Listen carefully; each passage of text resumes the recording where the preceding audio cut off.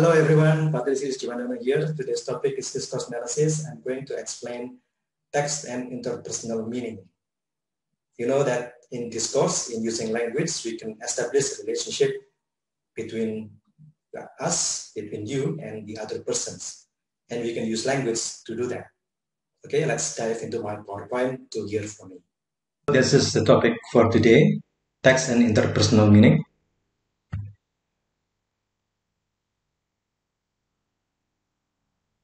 Yes, this is a topic for today, text and interpersonal meaning.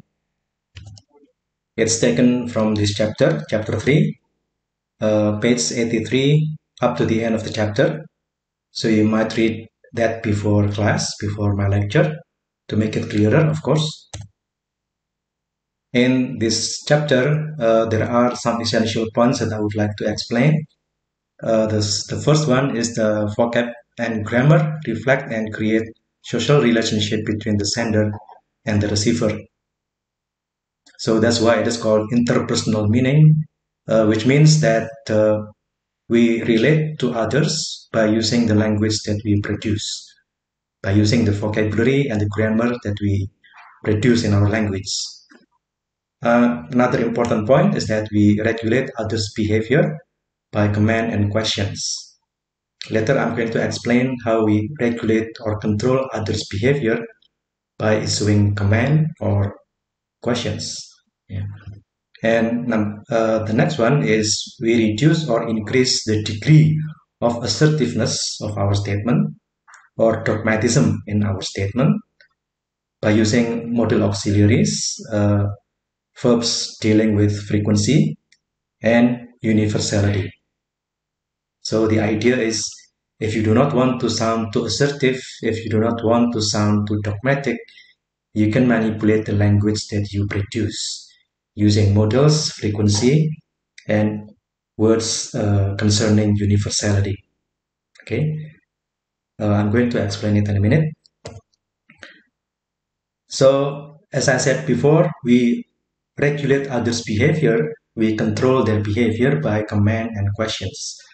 It's very easy to see. The examples are very obvious. If somebody says to you, wash the dishes, that's a command. She or he is controlling your behavior by issuing a command, wash the dishes, and then you'll do it accordingly. Or somebody else says to you, hold my hand, and then you will do it accordingly. Your behavior is controlled by the command, by the instruction. Yeah. Or a question, what time is it? If somebody asks you this, you will turn to your watch or look at the clock and says what time it is. Again, it is a way of controlling your behavior. That is by asking a question. Or another example will be, have you done the assignment? That's also controlling your behavior. If you are asked this question, you will be forced, you will be made to say something as the answer. Okay. Okay, let me continue to our main material. I will explain directly from there. Yeah. So you have here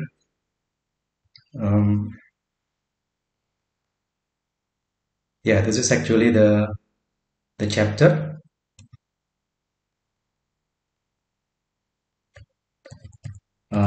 Okay, so this is what I have explained by issuing command and applications.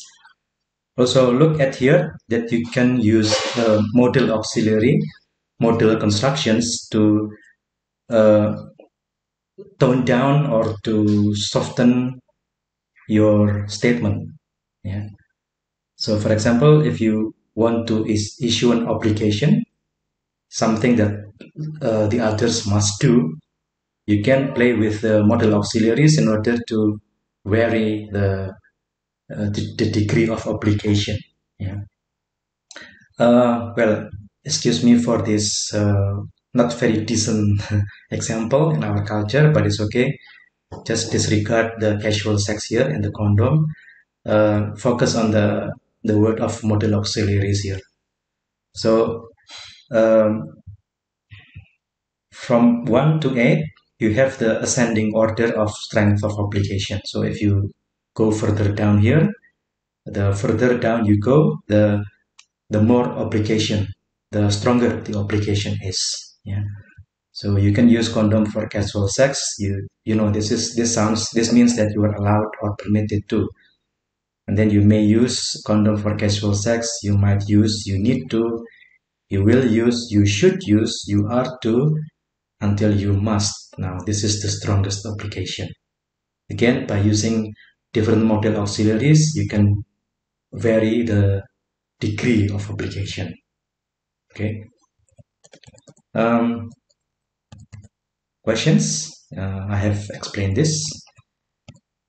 This chapter also explains expository questions, a question which the writer or speaker herself goes on to answer. It is a way of introducing or stimulating interest in an issue or a discourse topic. So it's good for you to use expository questions to start your speech. The second one is rhetorical questions. Rhetorical questions do not need to be answered. They do not demand an answer. They serve just to raise people's awareness or make people attend to your ideas that is coming further. Yeah. Okay, you have. I'm going to explain synthetic personalization later after this. Now, assertiveness. This is where you can use different words. You can play with language in order to strengthen your assertiveness or to reduce your assertiveness. Yeah. So you can use this with models of probability. You can vary your assertiveness by using models of probability. For example, in the sentence, this 10-year-old car doesn't have a smoky exhaust. And then this 10-year-old car is unlikely to have a smoky exhaust. The next one, this 10-year-old car may have a smoky exhaust. Then this 10-year-old car will have a smoky exhaust. Next, this 10-year-old car must have a smoky exhaust. And last, this 10-year-old car has a smoky exhaust. So the further down you go, the more assertive you are. The more you are certain about the truth of your statement. Yeah, that's the further down you go. Compare saying this 10-year-old car doesn't have a smoky exhaust and this 10-year-old car is unlikely to have a smoky exhaust, and this 10-year-old car has a smoky exhaust. Yeah. So items number 1 until number 6 are statements about a particular car. At the two extremes, 1 and 6, we have the pair negative and positive statements. Sentences 2 up to 5 express increasing degrees of probability or certainty. Yeah, so the further down you go, the more likely it is, the more probable it is. The further down you go, the more possible it is. Okay. Yeah, that's models of probability. Yeah.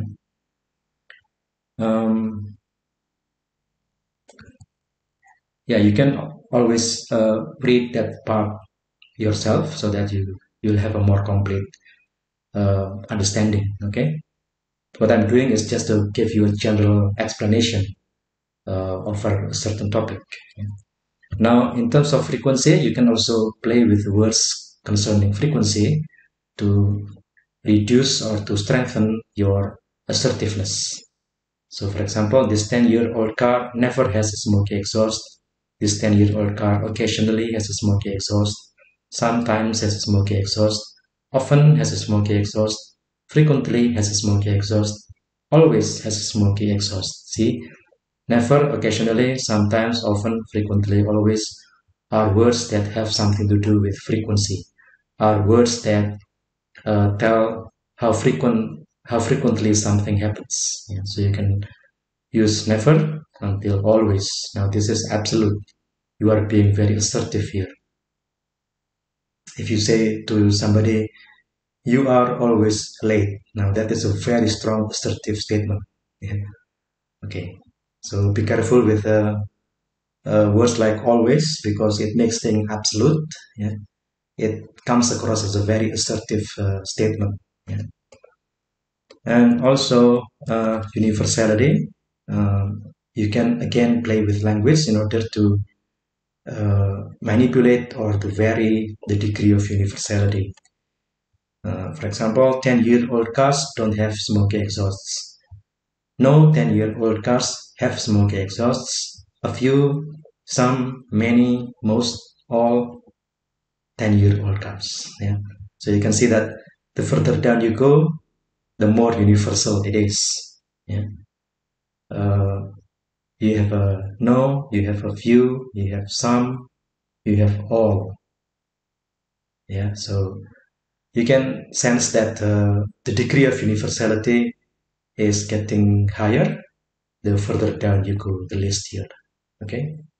And so this time you are using these words in order to vary the degree of universality in your statements.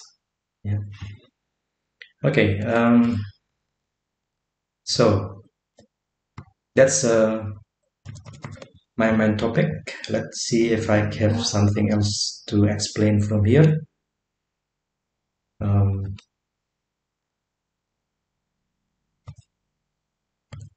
yeah, now this is the assignment for you. Please reduce the dogmatism or assertiveness in these sentences. I have 3 sentences here. Coronavirus will kill you.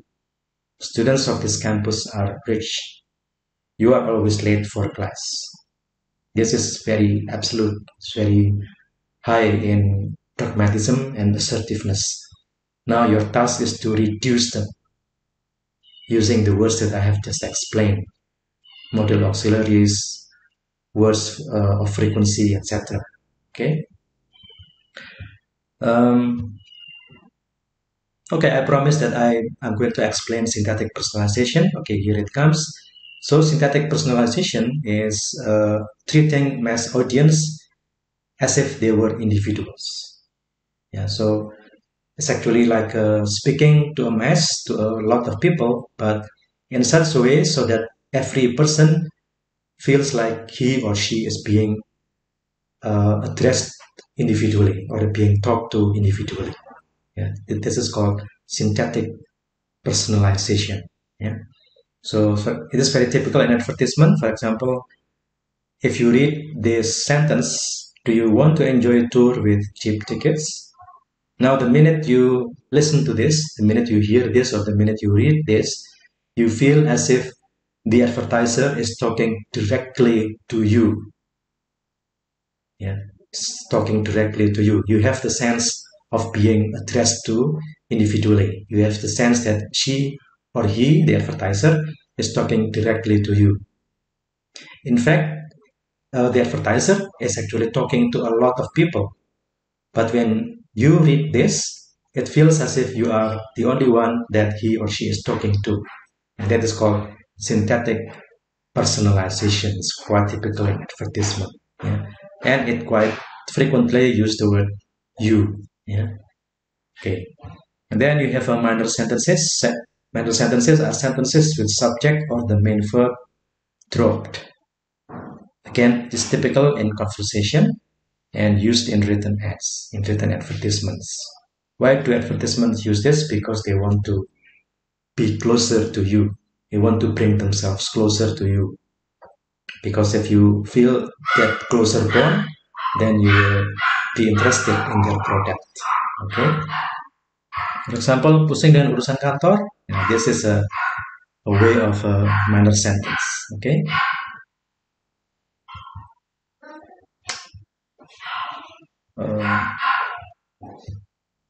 Oh, I should have enlarged this. Okay.